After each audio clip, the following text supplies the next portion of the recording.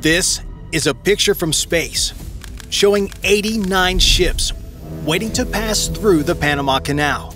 As of August 2023, the number was 154. It has gotten so bad that some of them are paying up to $4 million to get ahead in line. So what in the world is happening here? Why are these ships piling up? And why are they paying millions to get ahead in line? This isn't merely a case of too many ships trying to squeeze through. It's a domino effect triggered by multiple factors that have brought the world's busiest waterways to a grinding halt. Now, to understand the importance of the Panama Canal, you need to know its origin and how it came to be. Back in the 1500s, the idea of slicing through the Panama Isthmus to link the Atlantic and Pacific Oceans sparked curiosity after explorer Vasco Núñez de Balboa's discovery. King Charles I of Spain pondered the notion, but the terrain's ruggedness seemed like a problem. It wasn't until France, led by Count Ferdinand de Lesseps of the Suez Canal fame, dared to take on the challenge in 1880. Their attempt at a sea-level canal faced relentless rains, landslides, and the devastating onslaught of diseases like yellow fever and malaria. The dream of a sea-level canal crumbled under the weight of nature's fury. Then came the United States, spurred by President Theodore Roosevelt's determination. After acquiring the French assets in the Canal Zone, the U.S. navigated diplomatic waters to secure rights and eventually orchestrated the birth of the Republic of Panama, sealing a deal for the exclusive control of the Canal Zone. But constructing this marvel came at a tremendous cost, both in terms of human lives and financial resources. The Panamanian Isthmus, a hostile blend of snake-infested jungles and treacherous weather, claimed over 25,000 lives during construction. It took more than 3 decades and a staggering $375 million, equivalent to $7.3 billion today, to realize this engineering marvel. However, the Panama Canal wasn't merely about connecting waterways. It was about redefining the world's trade dynamics.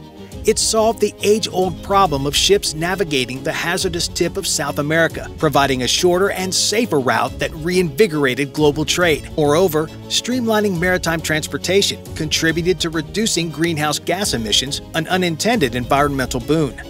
The canal didn't just open doors, it paved new avenues for economic development, creating jobs, fostering environmental conservation efforts, and ultimately allowing Panama to reclaim sovereignty over this vital waterway in the 1970s. In essence, the Panama Canal isn't just a passage, it's a testament to human ingenuity and resilience, a conduit that reshaped economies, societies, and the very landscape of global trade. Yet, despite its triumphant history, the canal faces a new threat, one that tugs at the very essence of its existence, a dire shortage of water. And to know how much of a problem this is, you need to understand how the canal works.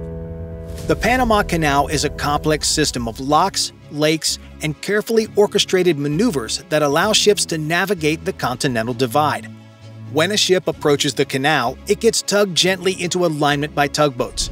The journey through the canal starts with a series of steps. Quite literally, the ship enters the Gatun Locks, a 3-step process that elevates it about 87 feet above sea level.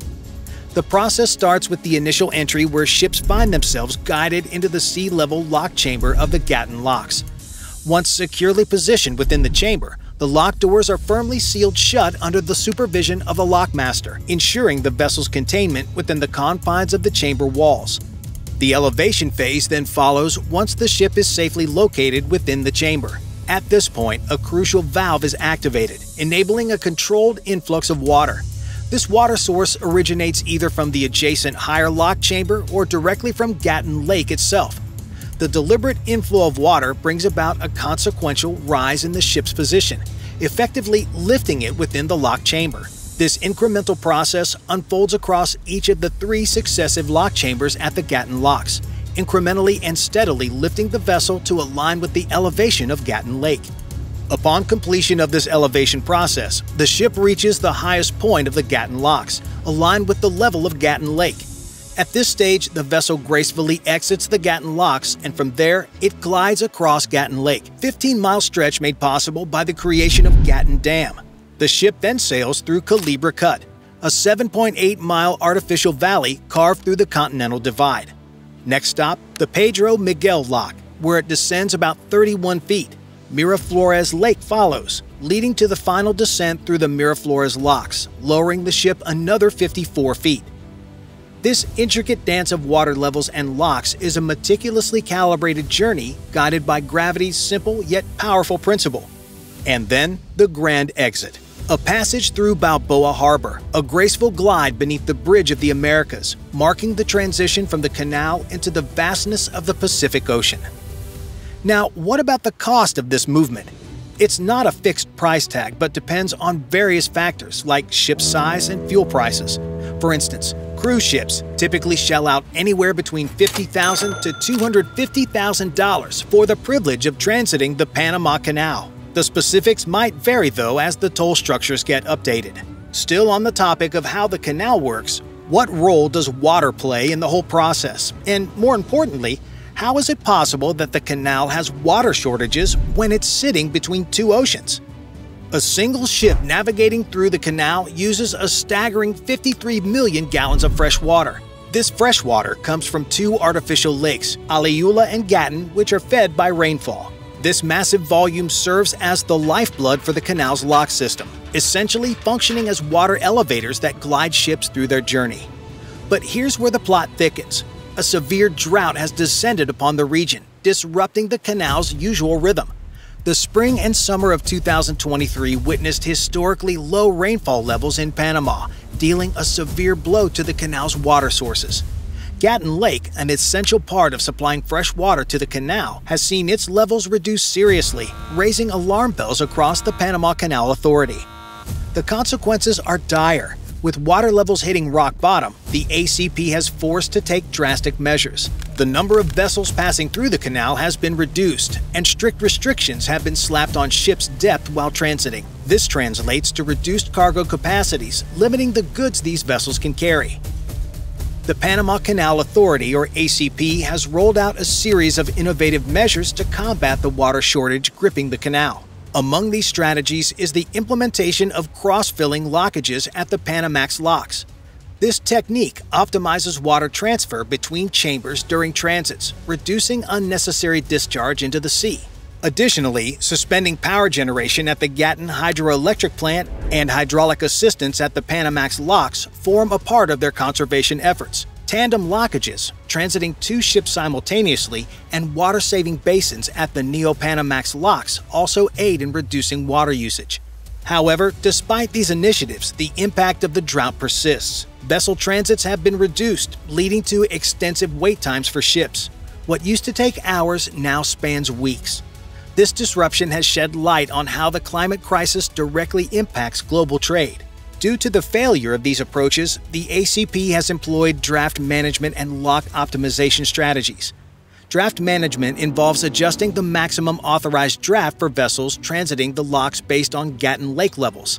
The draft of a ship is the vertical distance between the waterline and the bottom of the hull or keel, and it determines the minimum depth of water a ship can safely navigate.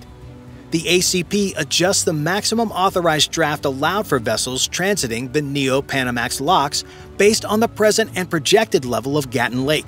For instance, effective from March 1, 2023, the maximum authorized draft was set at 15.09 meters, or 49.5 feet. Ships arriving with drafts over this limit may be allowed to transit depending on the actual level of Gatun Lake at the time of transit. Otherwise, they're required to trim or offload cargo to be allowed to transit. This helps in conserving water as less water is required to raise ships with fewer drafts. This move prevents excessive water usage by ships, requiring them to trim or offload cargo if their drafts exceed specified limits. There's also the lock optimization option. Like cross-filling lockages, it has saved an amount of water equivalent to 6 lockages daily at the Panamax locks. Looking ahead, potential solutions could involve water recycling systems within the locks, infrastructure enhancements for more efficient water usage, exploring alternative routes or methods to require less water, and building climate-resilient infrastructure to mitigate the impacts of future droughts. However, implementing these solutions demands meticulous planning and evaluation. Any alterations to the canal systems must be carefully executed to prevent disruptions to its crucial services. The Panama Canal stands as a complex feat of engineering, and any changes should aim to enhance its sustainability without compromising its vital role in global trade. Despite the current challenges posed by the drought, it's crucial to recognize that this turbulent period is temporary. Panama, a country resilient in the face of adversity, is already strategizing ways to tackle and overcome this recurring issue. Bye for now.